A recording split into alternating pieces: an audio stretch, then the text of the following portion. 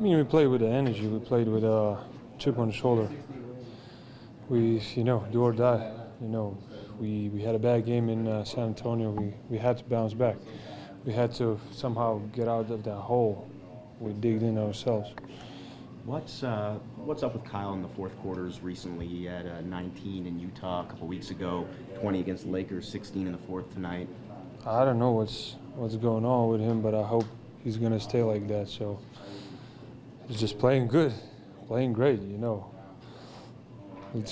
Let's hope he's gonna play like that all the time. Seems like, he seems to make a concerted effort early in the game to get guys involved, take over a little bit more offensively towards the end of games. In your time with him here, how much better has he gotten at recognizing what's needed from him and when in the game? No, he's becoming one of the greatest players, man. He's our brains on a court. He sees all the matchups. He sees all the open areas. We can hit them. So, he's our brain, and he's playing at a higher level.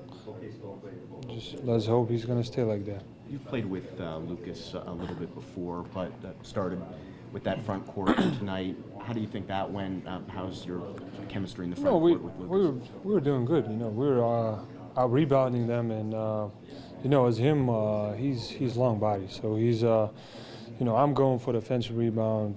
Then somebody got to block me out, so he's kind of open to grab that rebound. So that thing was working today. In the third quarter we had some open rebounds. He grabbed some, I grabbed some. So that stuff working for us.